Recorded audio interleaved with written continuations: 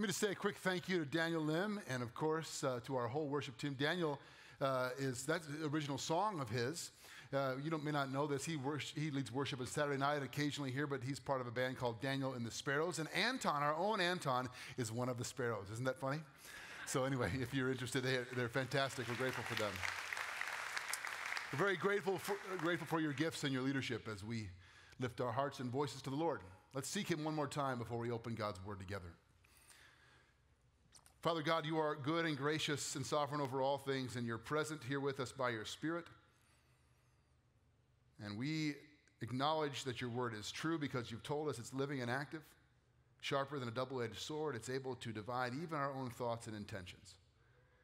We don't always like that, but we need it. And so we pray, Lord Jesus, you who are the living word, to speak to us through your written word. We pray this in your name. Amen. Well, we're in a summer series. If you've been, maybe like my family, summer is a disjointed time. You're coming and going. Maybe you have been tracking with us. And on that note, you can catch up on all the sermons you may have missed on the Chapel Street Church app or online. But we're in a series called The Disciplines of Grace. Those biblical and historical practices of Christians throughout the years that have helped us walk in, experience, and live out of the grace of Jesus in our lives. And the discipline we're going to talk about this morning is one that is really at the center of our faith. The whole thing hinges on the discipline of forgiveness. I mean, it's right there in the Lord's Prayer. Maybe you grew up praying this. Forgive us our trespasses as we forgive those who trespass against us. If you grew up saying the Apostles' Creed, I believe in the forgiveness of sins. What does that mean to believe in the forgiveness of sins? There's no question that we are commanded to forgive as followers of Jesus.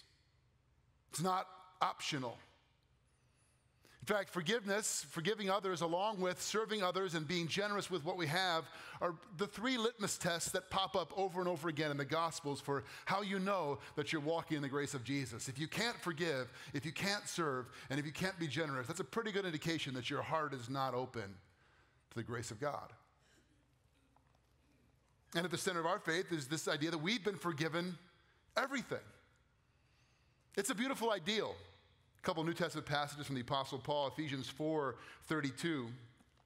Be kind to one another, tender-hearted, forgiving one another, as God in Christ forgave you. We have that? Ephesians 4:32 in Colossians? Maybe not. It's in the Bible. And Colossians chapter 3, speaking of, there it is, boom. Ask and you shall receive.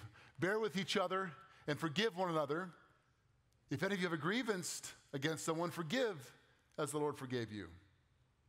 It sounds great, doesn't it? Forgive as God has forgiven you. Be kind and compassionate, tender-hearted. The kind of thing you might stencil on a piece of reclaimed barn wood and put on Pinterest. Hang in your mantle, hang on in your entryway. Forgiving, it's a good thing to forgive others. Be gracious, be kind, be nice. It sounds wonderful. C.S. Lewis once said in an essay on forgiveness, everyone thinks forgiveness is a lovely idea until they have something very hard to forgive. Or to put it this way, I believe in forgiveness when I need it. It's a little harder when I need to give it or extend it. When you put a specific name on it, when you put a specific wound or hurt on it, forgiveness maybe isn't quite so lovely. A little more challenging. Years ago, when I was the youth pastor here, Tom is now, I'm feeling older and older because Tom was a student, wasn't even a student when I was youth pastor. That tells you how young he is and how old I am. Yeah, that's right, just missed him. So anyway, Pastor Sterling was the youth pastor after me, and now Tom is taking it areas we couldn't take it. But I used to lead trips to the south side of Chicago in the Roseland community, a rough area. And one of the things we would do is work with the program there to remodel and rehab abandoned houses to be given to underprivileged families, under-resourced families. And what they did is the men in their recovery program would live in these homes for free as they worked on rehabbing the homes. One of the guys who was kind of a poster child for recovery in this ministry center was a guy named Otis.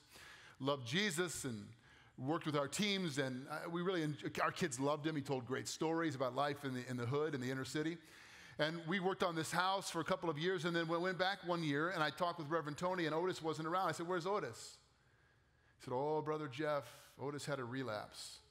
He stripped that house you worked on of everything of value and sold it for drug money, and we haven't seen him. I was so angry. I'm like, we worked on that. Our church gave money for that. We did that for 2 years. And Reverend Tony seemed to be like, well, you know, it happens. And I asked him once on that trip, I said, how do you deal with that? How do you just let that roll off your back like that? He said, I learned a long time ago, if you're going to love broken people, you're going to get burned. You're going to get hurt. It's just going to happen. He's right. Again, to quote C.S. Lewis in his book, The Four Loves, says, to love at all is to make yourself vulnerable. To love truly, your heart may be stepped on, wrung, even broken. Loving your neighbor is risky business. So the bad news is, people are going to hurt you. Pastor Roger, who passed away a number of years ago, used to say, people should be better than they are, but they're not. So the bad news is, people are going to hurt you, but the good news is, God invented this thing called forgiveness. But there's a lot of misunderstanding and baggage related to what forgiveness actually is. So before we dive into what the Bible says forgiveness is, I want to talk to you just briefly about what forgiveness is not. Because in my work as a pastor, I've heard a lot of misunderstandings that causes a lot of deep spiritual wounds by our misunderstanding of what forgiveness isn't. So let me give you a little list here. First of all, forgiveness is not ignoring the offense. It doesn't mean pretending you're not hurt. Now, no question, we live in a culture of the easily offended today. I mean, everyone's offended all the time about everything, and it's difficult to know from one week to the next what's going to be offensive. And as Christians, we should not be easily offended people. We should not be the kind of people who carry long records of grudges or wrongs against us, and we should be the kind of person who gives the benefit of the doubt, who believes the best about those, and we shouldn't be easily offended. But that does not mean there aren't real wrongs and real hurts and real offenses. There are. And forgiveness, biblical forgiveness, does not mean pretending like you aren't hurt. You know, I grew up you'll take this on faith, but as an athlete. I played football and wrestled in high school and in college, and so I was sort of conditioned by coaches. You don't show any weakness. You don't let your opponent see that you're hurting, and you just, you pretend that you're tougher and stronger and better than you actually are. And I have unintentionally sort of adopted that into my spiritual life at times, and it's not good. And it's not biblical at all to pretend like I'm fine. We wouldn't do that with like a compound fracture, walking around with a bone sticking out of our shin. I'm fine, doesn't hurt, I'm fine, right? So forgiveness is not ignoring the offense. Second, forgiveness is not condoning or excusing the offense. Proverbs 10:12 tells us that love covers a multitude of sins. We talked about that last week when we dealt with confession. But it doesn't say love excuses or condones a multitude of sins. Sometimes I think those outside of the grace of Jesus who see Christians who forgive horrible things, they think, you're condoning that. You're saying that's okay. No, you're not. Forgiveness is not saying it's okay. So forgiveness is not saying it didn't happen, and forgiveness is not saying that it's okay, or I excuse it or condone it. It's a mistake to think that forgiveness means you're saying what they did was okay. Number 3, and this is a really important one in our culture. Forgiveness is not allowing further abuse. Sometimes maybe you grew up thinking it's like you just got to keep taking it and taking it and taking it for Jesus. Turn the other cheek and turn the other cheek. And how many cheeks do you have? I don't know, but you got to keep turning the other cheek. And just get walked on and hurt over and over again. Jesus is not asking us to do that when he calls us to forgive. The biblical vision of forgiveness is not to put a person where they're vulnerable and going to be harmed. And I've dealt with people who are in abusive situations, who have this assumption that, well, I know it's bad, but I've got to forgive, right? And that means I've got to stay here. I've got to continue to allow myself to be hurt. This is a big room. There are a lot of you here. Across all of our campuses, statistics tell us that it's a certainty, statistically speaking, that some of you right here this morning are in abusive relationships. Verbal, emotional, physical, maybe even sexual abuse. And I just want you to hear me tell you, if that's you, Jesus is not, yes, you are absolutely called to forgive, but that's not your first move. Your first step is to remove yourself from a place where you could be harmed.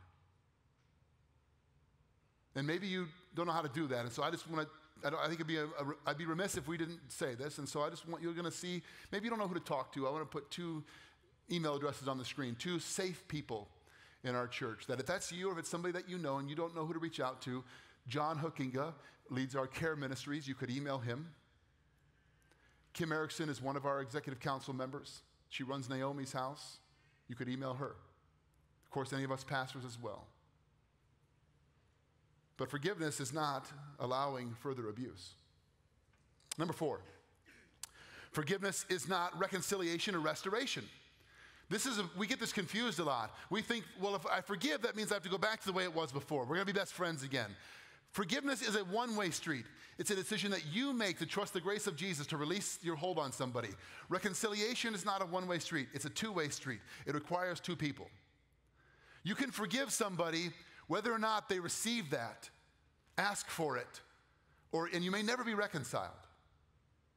I've used this example before many times, but let's just do it again. Let's pretend, Tom, come on up here. Tom doesn't know this is happening.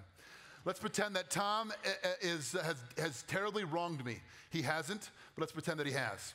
And this Bible represents the wound between us, right? This is what he did to me. Hold that, don't let go till I tell you. Most of us think forgiveness works like this. I'll forgive you if you seem sorry enough, Tom, if I think you've suffered like I have, if I think it's been enough time, but I'm not going to let go of this until I think you've paid for it. Okay, you can let go. Now stay right there. That's not forgiveness. Forgiveness is, Tom, I'm not carrying that anymore. I release my hold on you. I forgive you. Now, Tom may say, forget you, Pastor Jeff. I don't need your forgiveness. We can't be reconciled then. And Tom and I are fine. Yes. So good. Go sit down. Do you see the difference, though? It's very important you get this. God offers us forgiveness in Christ. But not everyone is reconciled to him because you have to receive that by repentance and faith. So you could forgive somebody and it may never go back to the way it was because you can't control their response. You can't make them acknowledge they're wrong, but you can forgive. So while reconciliation is not always possible, forgiveness is always possible. Okay, last, number 5, forgiveness is not removing all consequences. Yes, of course, sometimes as Christians we're called to bear the cost and to not pay back evil for evil, but it doesn't mean that there aren't earthly consequences for sin. Sometimes, legal or otherwise, there are unavoidable consequences, and that too God can use to bring people to repentance and humility. I remember talking to a family years ago who had loaned some money to somebody in our church under the verbal agreement that they would pay that significant sum back to start a business. This person didn't pay it back, ignored them, and avoided them. They came to me to help reconcile this. Love getting those emails. And through a lot of prayer and effort, the individual was unwilling to talk. And I told this family, sadly, I think you're going to have to chalk this one up to Jesus.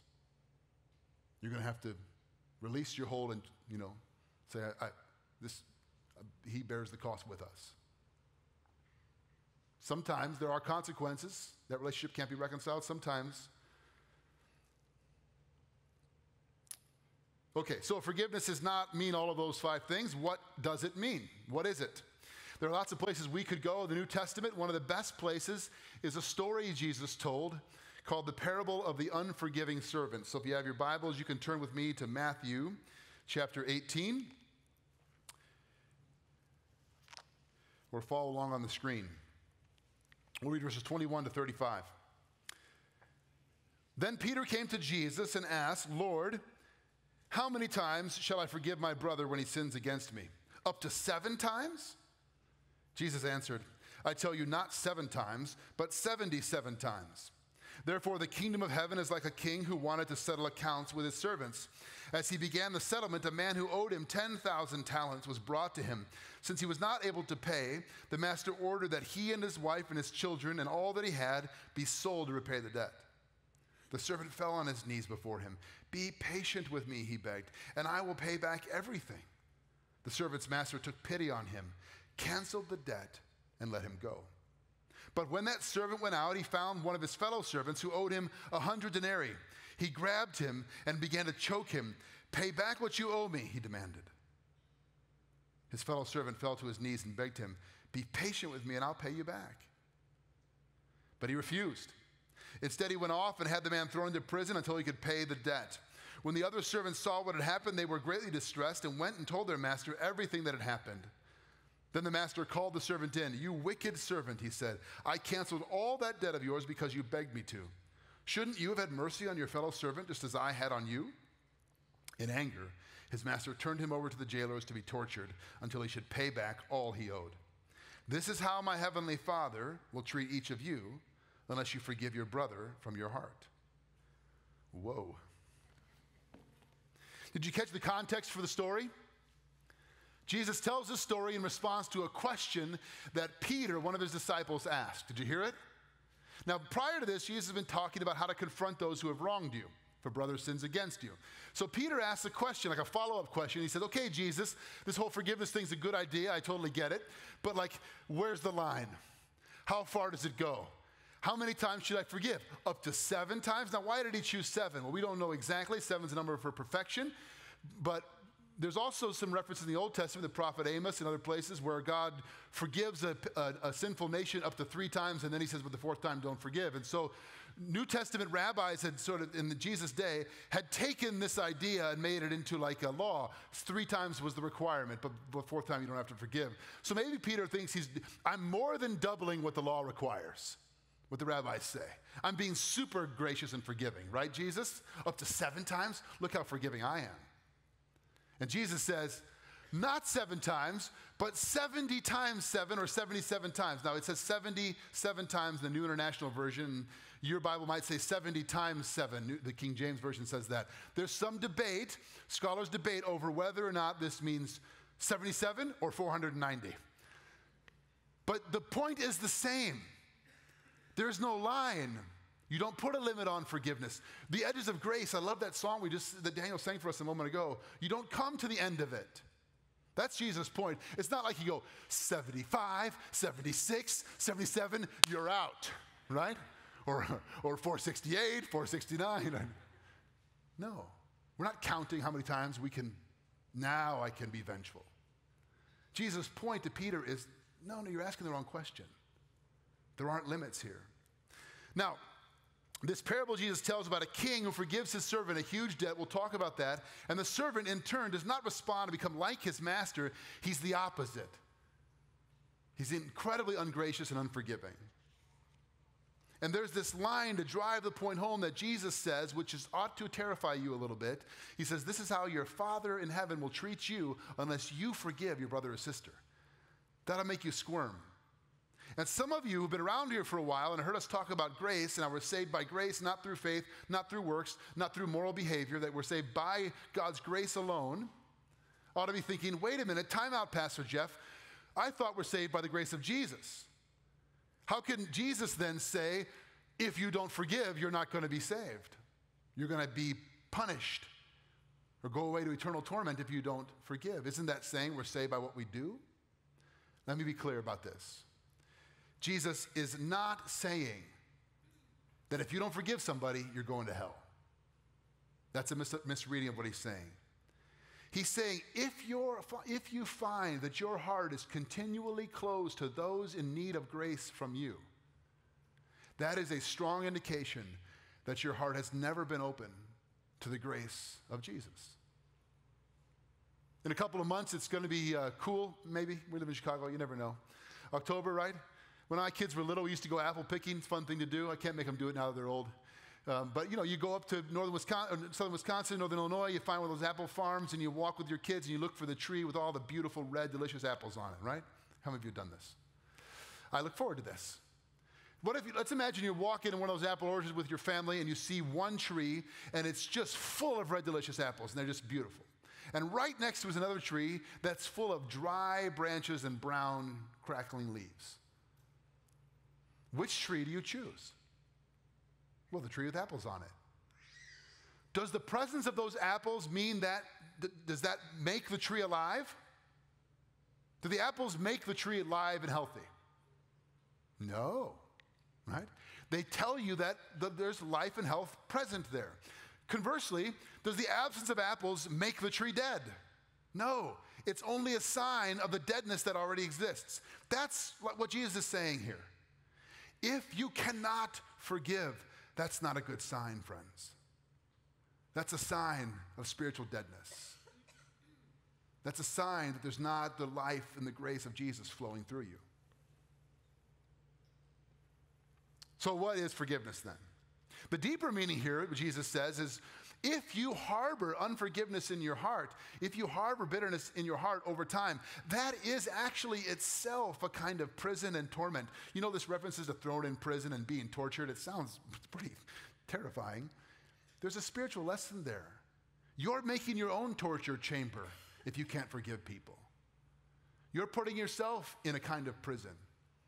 And you're setting yourself on a path of becoming less and less like your gracious and forgiving King Jesus. Okay, so what is forgiveness?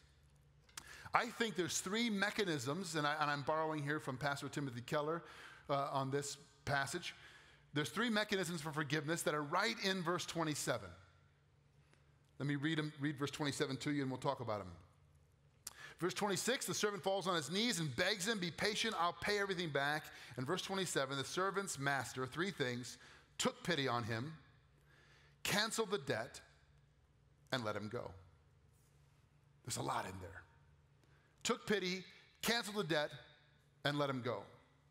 First step in forgiveness is taking pity. Your Bible might say have compassion or had compassion. That's an interesting Greek word. It's the Greek word splanchnizomai. It's really fun to say. It means to feel something in your gut, or actually it refers to your bowels, but nobody translates that in English because that sounds weird, right? I love you in my bowels. Who says that, right? It's to feel it in your gut, like gut level feeling. So it means, and it doesn't mean a gut level hatred. It means, it's the same word used when Jesus says, when we're told that Jesus looks on the crowds and he had compassion, splanchnizomai, for them because they were harassed and helpless like sheep without a shepherd, in Matthew chapter 9. So right here, we're told the master sees the servant and has deep gut level compassion. Lewis Smedes wrote a book called The Art of Forgiveness. It's an old book, but it's really profound. I would recommend it to you if this is some area you need to grow in. He has a whole chapter on this parable alone.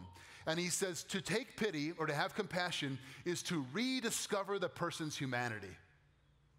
This is really good. Because what happens to us when we don't forgive is that person is no longer a three-dimensional person with nuanced, motives and hopes and dreams. They become a flat caricature defined solely by what they did to us. Ever been to a caricature artist like at Six Flags or at Disney World, right? What do caricature artists do? They exaggerate. They take one feature of your face and they blow it out of proportion, and usually sometimes it's flattering, most time not, right? We do that spiritually with people that we can't forgive. We caricature something they did. And they didn't lie to us, they're a liar, right? But you don't do that with yourself. Do you ever tell a lie? Are you a liar? No, you think, well, yes, it wasn't exactly accurate, but I didn't want to hurt him, and I was trying to make sure that she could receive it, and so I colored the truth, and I spun things, and I shaded it a little bit, right? We give ourselves all kinds of passes, but if somebody lies to us, they're a liar. They become what they did. The glasses through which we see them are solely the thing that they did that hurt us. And the first step in learning to forgive is to see them differently, is to ask for the grace of God to see that they're actually somebody God loves. Yes, they did something terrible, but they're actually somebody God loves. They're actually in need of his grace. To take pity is to revive feelings of compassion, deep compassion for that person, and to desire God's best for them. To pray for them. And not just to pray, Lord, smite them, right? But to pray, God bless them. Second step in forgiveness is right here, cancel the debt. And this is the heart of the issue, friends. Canceling the debt. It's the center of the gospel. Okay, so you no longer define them by what they did, but there's still a real debt to pay. There's still a real hurt that's out there. They still did this thing. What do I do with it? In Jesus' story, the servant owes 10,000 talents. Now, you might be new to the world of the New Testament, and that's totally fine. Let me give you a little cultural background here. A talent was the largest unit of currency in the Roman Empire. It's actually a unit of weight. And so it's hard to calculate exactly how much this was because we're not told if it's weights, talents of gold or silver or some combination. But every scholar agrees this is almost an incalculable sum. It's a crazy amount of money. One talent was 10 years' wages to the average skilled worker. So 10,000 talents? Think about that for a minute. Add up 10 years of your salary. Multiply by 10,000. It's well into the billions by today's standards. This is a huge amount of money, which tells us this servant is not a butler, not sweeping the floors. This is like a vassal king and a lord underneath a great king. And this is a massive amount of money that would do damage to the king's economy and to his ability to rule and to govern. It puts it at risk.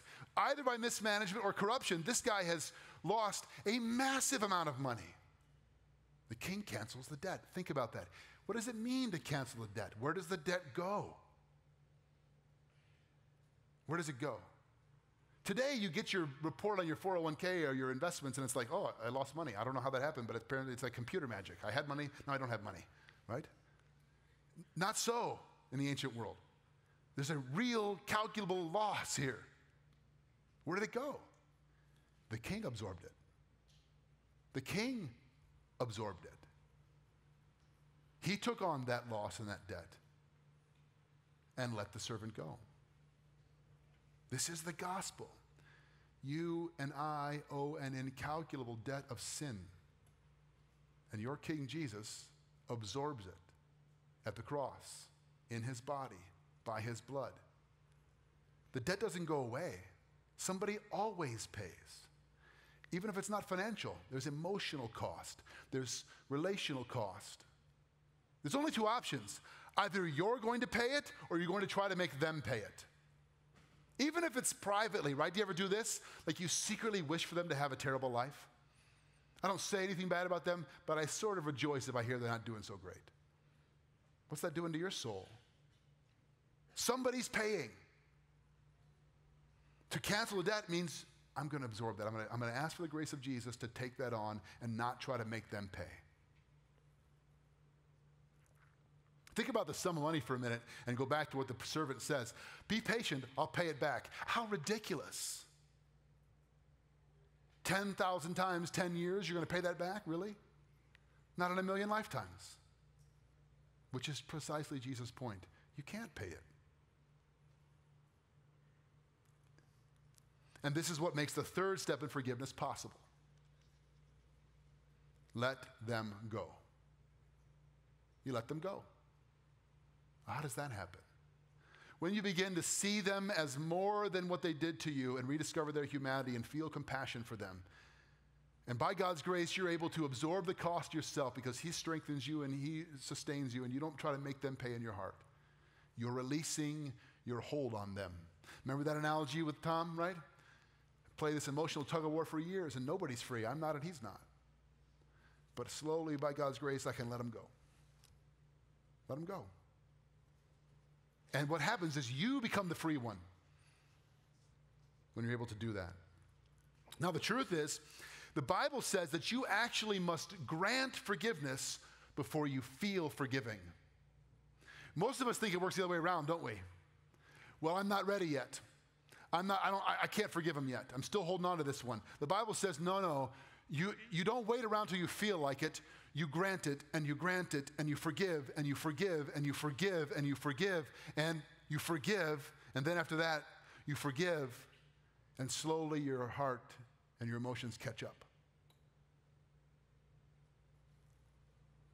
And the truth is, sometimes we have to do this over and over and over again, don't we? Only God forgives once for all, right? Removes our sins as far as the east is from the west and takes them away. It's a process for us. C.S. Lewis wrote a book, there's a book of his letters. He wrote letters to his childhood friend named Arthur Greaves, and the book is called They Stand Together. It's a great read, these letters back and forth. And Lewis talks about 40 years after the event. So he was in boarding school, like all children in his era in the UK. And he was abused by a very messed up headmaster at the Wynyard School. He doesn't talk about what kind of abuse, if it was physical, sexual, or emotional, or some combination, but it was pretty significant. You can tell that by the context of his letters. And he said 40 years later, he's a grown man, Oxford Don, and he's walking through Oxford, and he thought, this is way behind him, hasn't thought about this guy in years, and something triggers his memory. This ever happened to you? Something out of the blue triggers his memory of those horrific days of abuse. And he said he had to sit down on a park bench in Oxford, shaking with rage, and forgive the whole thing all over again. Can you relate to that? And he said, I was dismayed. I thought I was over this, and I realized I have to forgive the whole offense again.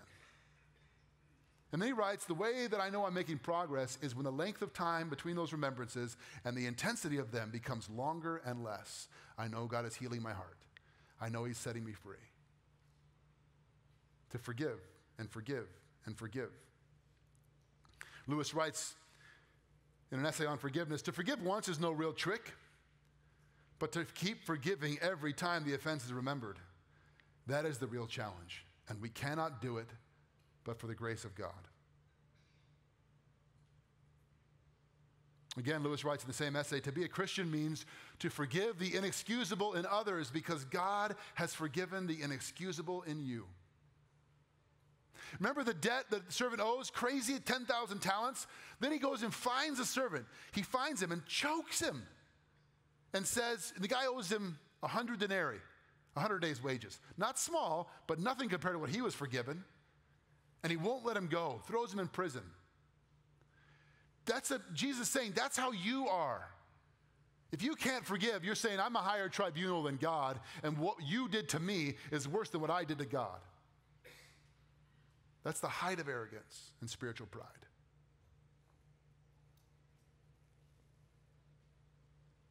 This is so radically unlike our world today, isn't it?